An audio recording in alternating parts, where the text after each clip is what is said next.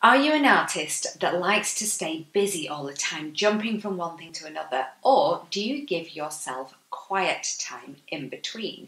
There's a really important reason for giving yourself that quiet time. And if you're interested, stay around and watch this video and I'll explain exactly why. If you like what you hear as well, don't forget to click on the like button, subscribe to the channel and hit that notification bell so that you get to find out when I release new videos that are full of advice and tips on how to build and grow a successful art business.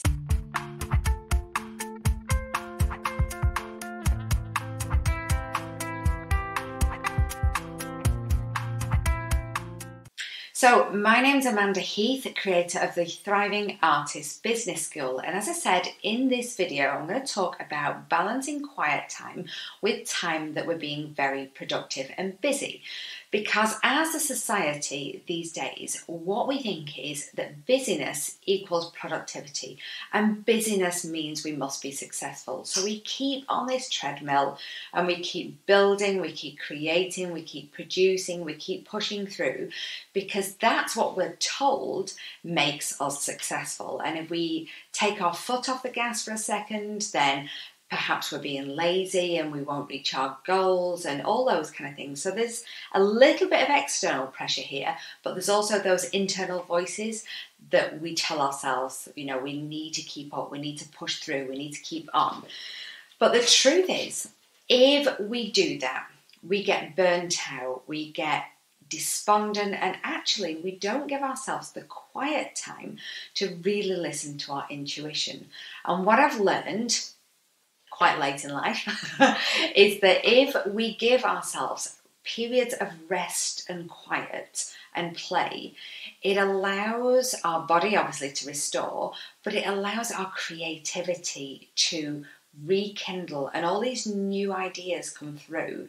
But also, equally as important is it allows us the time to and the space to say, is this next step in my business right for me? Do I feel aligned with this project or where I'm going? Because when we're super busy and we're just dashing around trying to get things done, we don't have the clarity of thought and the space to know whether we're heading in the right direction. We're just literally on the hamster wheel, blindly kind of running, trying to get things done.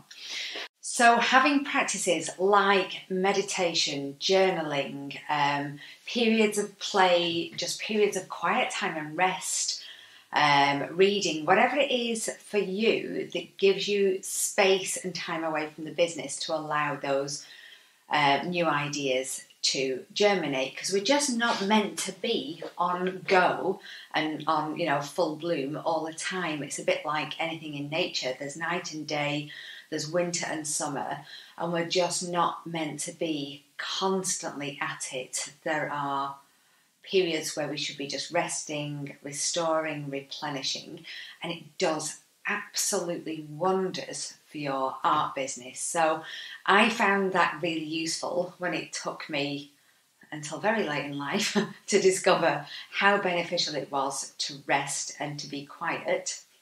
I'm sure there were a lot of people out there who'd say, I wish she'd be a little quieter. But yeah, I find it helpful and I hope you do too. And if you enjoyed this and you'd like more business advice and tips, then I also have a free masterclass, and it covers the 4 key steps to making consistent art sales.